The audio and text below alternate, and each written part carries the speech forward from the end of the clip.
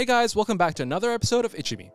Today we'll be covering the new RedMagic 6S Pro powered by a Snapdragon 888 Plus with a 165Hz display, along with exactly what the WhatsApp moderators can see when you report a message. Let's get right into the news!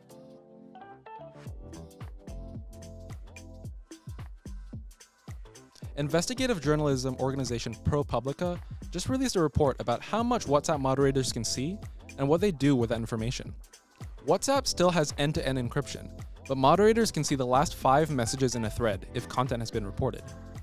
They also see users' phone numbers, profile photos, status messages, and IP addresses.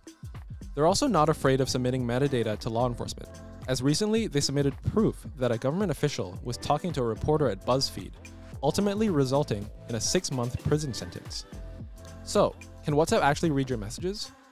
Only if they've been reported, but they do have the ability to scan through unencrypted data like unique mobile phone IDs, IP addresses, device names, or Facebook accounts if they want.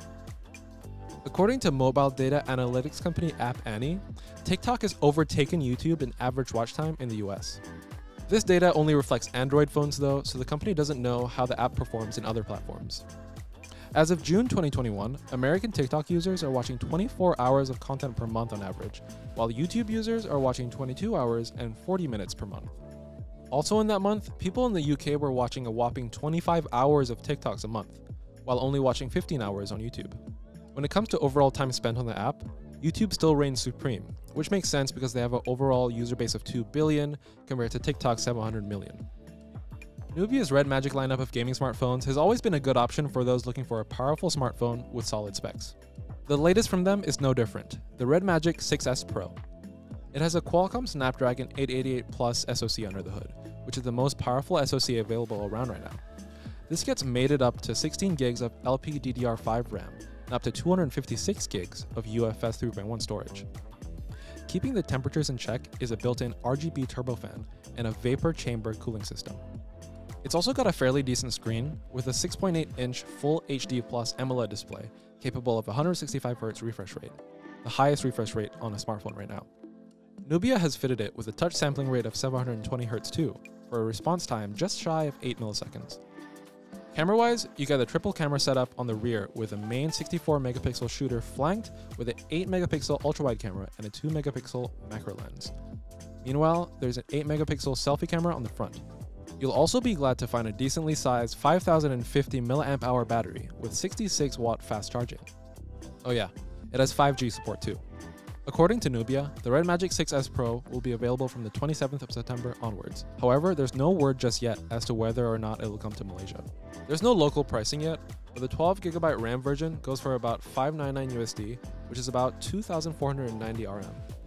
The 16GB RAM version goes for about $699 USD, which is about 2,906 RM, and the Pro Transparent version goes for about $729 USD, which is about 3,031 RM. The Samsung Galaxy A52s 5G is coming to Malaysia very soon, with stocks expected to arrive sometime next week. Essentially, this is a refresh of the current Galaxy A52 5G, which runs on a newer Qualcomm Snapdragon 778G 5G SoC. The Galaxy A52s 5G, with 8GB of RAM and 256GB of storage, is going for 1,899 ringgit, which is the same price as the current Galaxy A52 5G. They're currently offering pre-orders for the device, which comes bundled with a free back cover. Besides the processor swap from the Snapdragon 750G to the 778G, the rest of the hardware remains unchanged. It still gets a 6.5-inch Full HD Plus AMOLED display that pushes a high refresh rate of 120Hz.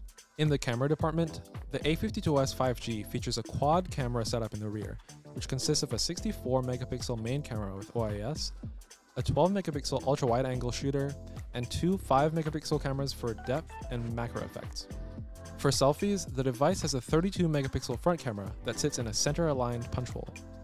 Powering the device is a large 4,500 mAh battery that supports 25-watt fast charging.